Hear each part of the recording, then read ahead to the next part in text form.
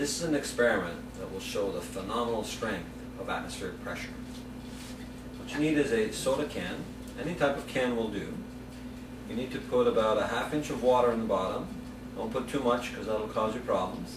And then we need to bring this to a really strong boil. You also need a bowl of cold water.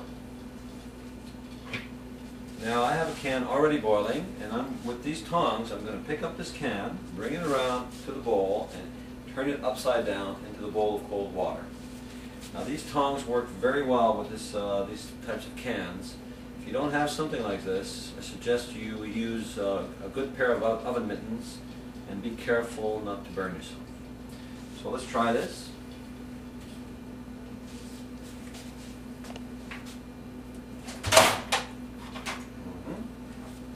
And now you see